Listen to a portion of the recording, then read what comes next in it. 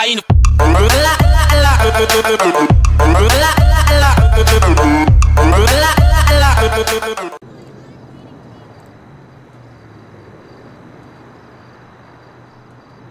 Hey, what is up, guys? Today we're going to be teaching you how to slam the Pegassi Reaper. Today we're going to be using the special carbine with the extended clip flashlight and suppressor.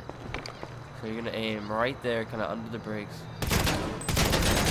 Shoot very slow, like 1, 2. Okay, bam, done. Now you're going to go on the opposite side to the back wheel. Aim right here. Shoot. And bam, done. You see that the second time doesn't really lower the body, it lowers a tire. Okay, front now. Shoot. 1. Bam, done. Lowers the tire a little bit in the ground. Then come to the other side. Aim right here. A little bit lower. Slowly shoot. Bam, 1.